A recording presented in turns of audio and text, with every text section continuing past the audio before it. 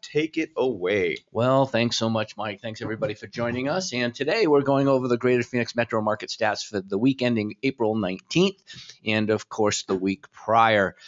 Taking a look at our numbers across the board, we're sitting at 30 days closed on market.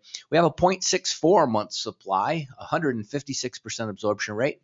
I guess we're kind of, just accept those numbers now. 734,000 average list price, 507,000 average sale price. We haven't seen it over 500 ever. List price to sale price sitting at 101.09%. Looking at active inventory, we have 5,558 properties currently active in the MLS. Pending is sitting at 5,982, and closed units is at 5,216 month to date. New listings, we took 2,326 new listings last week. That's just down just a little bit, but we're still up there in that 2,400 range. That's where we need to be.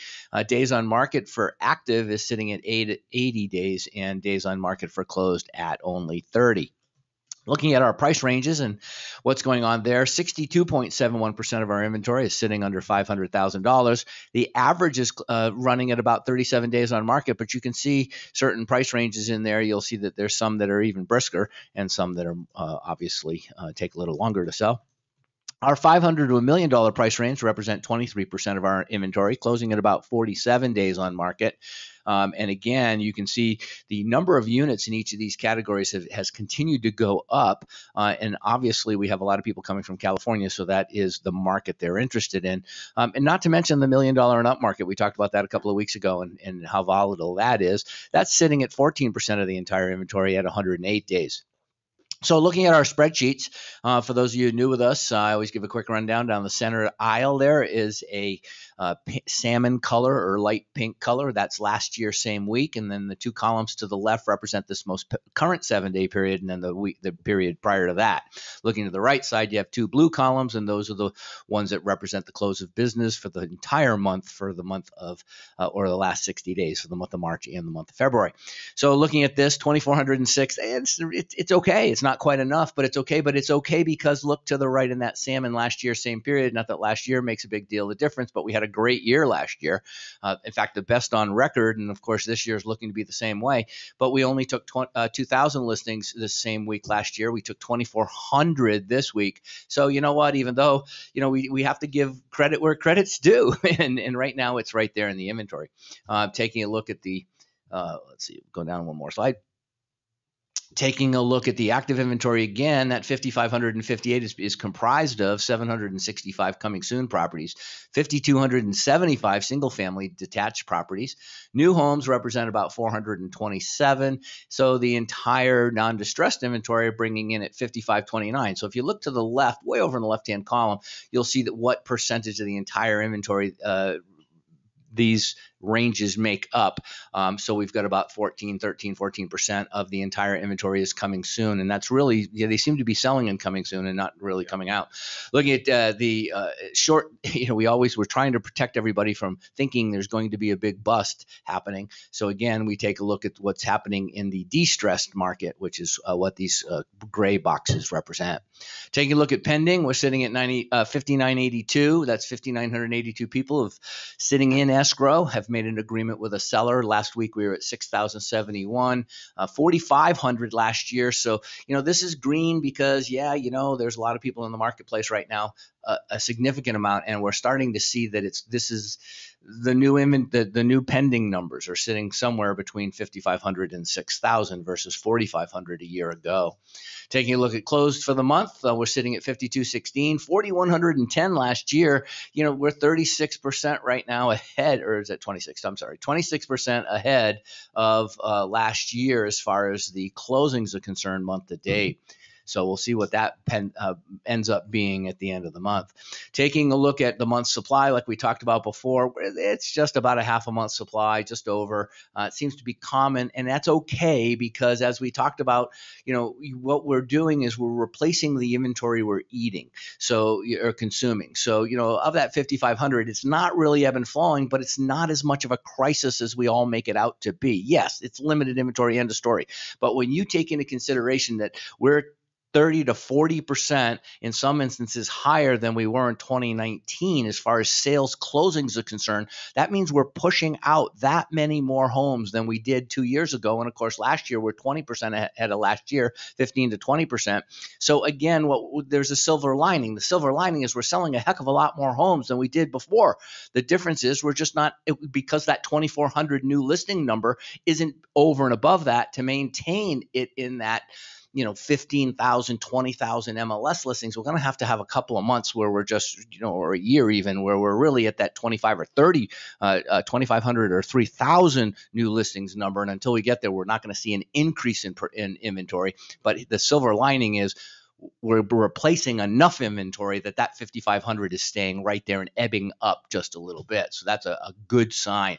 Sale prices, again, we have to take a look at that. 507, it's up 10%, 11% over last year, but last week. And it's obviously just, that's the point in time number. So don't get a little upset or concerned when you see, oh my gosh, the prices went up 10% this month. I'm going to increase the list price on my property 10%. You can't do that. That's not what this says. Taking a look at the list price to sale price retention, yes, we're staying over 100% now. We talked about this over the last 2 years. When this number stays over 100%, we're seeing that there is definitely a pressure put on sale prices. And so obviously that's the number, and the reason for that being that number. Oh. So, Whoa. Yeah, this is a lot of data, so I'm not going to ask everybody to try to figure out where I'm at on this, except I did put a little bar in. So what this did is I told you guys I was going to look back and I was going to take a look at exactly what price ranges are having the biggest changes, the biggest issues. And so this does reflect the last 3 years, 2019, 2020, 2021. I actually went all the way back to 2013 in this report. So, but this is all I'm showing you because this is really where the changes are, obviously, over the last couple of years, and it's what's most important. In the center column that is an amber, or I guess it would be maybe a bright yellow-orange color, is the projections for this year. So what I've done is I've taken last quarter's numbers, and then I've just extrapolated a typical algorithm in there to say, okay, at the end of the year, what's it going to look like? So if everything remains the same based on, and it should, the differences in price appreciations over time. First thing I want you to look at is the red boxes. Find the big the little red boxes. There's only two. One's in 2020 saying that this is the change from 2020 to 2019, from 2019. And then, of course, to the left, the amber is saying, hey, here's what we're anticipating this looking like at the end of this year. The red box describes a decline in unit sales. The green boxes all express an increase in unit sales. So every single category from 300,000 and up, when we're looking at the gray column in the center, every single category above $300,000 had an increased closings. Now look at the percentage of the increases. You'll see it's rather dramatic. Now, one of the other things, if we take a look at the colors, there's a green color, a green filled box and a blue filled box. The green filled boxes were those changes that were in excess of 100%. So in other words, look where that happened, all between $1 million and $5 million. That's where the greatest increases in new property. Now, it was easy to do that because there's fewer. It's like dollar trading stocks. If you can buy a dollar stock, you get a much likely chance of getting 100% increase than you do if you buy a $500 stock. But in this particular case, if you look at the green, these are all the markets. Now, if you look at the blue represent, the ones that were between 50 and 100%. So you're talking about 1.5 times the volume that we've had previously. And look where that's sitting, all between 500,000 and 1,800,000. So this is the hottest part of our market, is between 550,000 or 500,000 and the $1.8 million price range. You can go back in here afterwards if you want and see and blow it up and take a little closer look. But this is just what I wanted to show you, this silver lining, because the fact is we're just so into this. Oh my gosh, the inventory is depressed. I have to ask for more money, and this is the problem. The inventory is not depressed.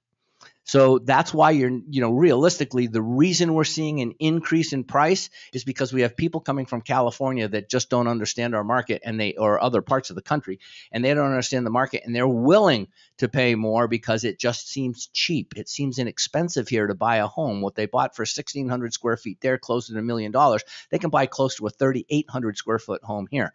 So again, they're just willing to pay these numbers, and so sure, sellers and everybody's taking advantage, but this is why there's not going to be a huge reset crisis coming down the road when the market resets, because it's really not. And if we continue to allude to consumers that they have the right to drive these prices up, we're setting ourselves up for that reset 2 to 3 years from today. So again, we're not really in a depressed inventory scenario, because we're finding enough inventory to fulfill over 30 to 50% more buyers buying, not interested, buying, closing in the marketplace than we have at any other time before. So that's the market stats today. You can find us on Alexa Flash Briefings, Instagram TV, Apple Podcasts, Google Play, Spotify, and if you'd like to see the total narration with the slides, look at youtube.com, West USA Realty. Thanks, everybody.